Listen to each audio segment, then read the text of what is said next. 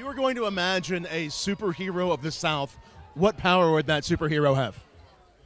Pick a winning horse tomorrow. Yeah. You think you could? Have you done that before? Have you actually? Oh yeah, no. I pick winners. I pick up winners all the way until the Run for the Roses, and then it goes real bad. I regret nothing, but every once in a while, I maybe could have bet on the favorite. Is there a way you just dive into that power to know what's that horse going to be? No. I know very little about it. I know trainers and I know jockeys, and our buddy Mike, who has been with us since we got here, said that Bob Baffert walked past him in the hotel lobby today, so that maybe we had to bet on a Bob Baffert horse. But there are 3 apparently. Yeah, no, that's good.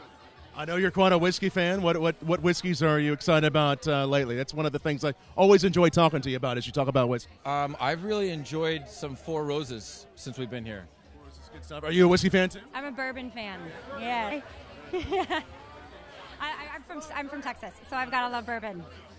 So what's coming up for you? What's next for you? We're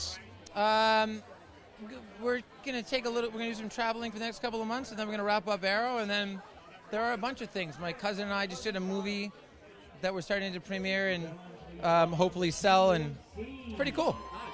It's my honor, as I did last year, to present you with a bottle of Louisville's own Kentucky Peerless Rye Whiskey. Yes. Except this year, it's actually 1 year older than what I gave you last year, so it's 3 years old. I think this was consumed on New Year's Eve at our house last year. I swear to God, that's true. That sounds about right. Yeah. I can't wait to hear what you think of this year's. It's grown a lot with that extra year. It has amazing age on it, so can't wait to hear what you think of the Peerless. Thank you very much. Always good to see you.